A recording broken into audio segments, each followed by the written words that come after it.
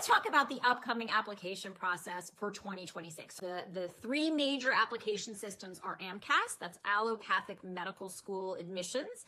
Then you have TMDSAS, that's for the majority, most Texas medical schools. And then you have AACOMAS, which is for osteopathic medical schools. They all open in early May. TMDSAS and AACOMAS can be submitted in mid-May, so you want to submit those as early as possible, especially TMDSAS.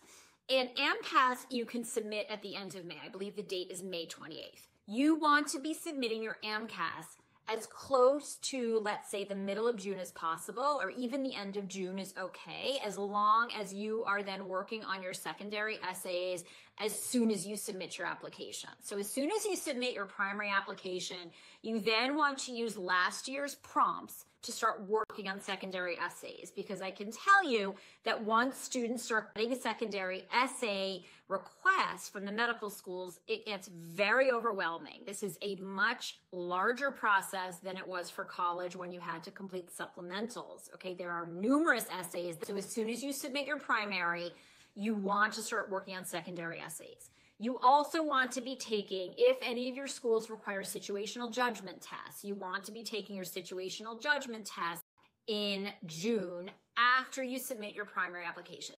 And then we see interviews start to be extended. The earliest last year was the end of July, but the majority of interviews are not going to start to be extended until August. Medical schools, that is allopathic medical schools, the earliest that they are going to receive verified applications from AMCAS is going to be the end of June. This is why June is really this time to gear up, get those secondaries done, because nothing's happening until medical schools receive verified applications. That's why June is a really great time to just catch up on whatever you have to catch up on.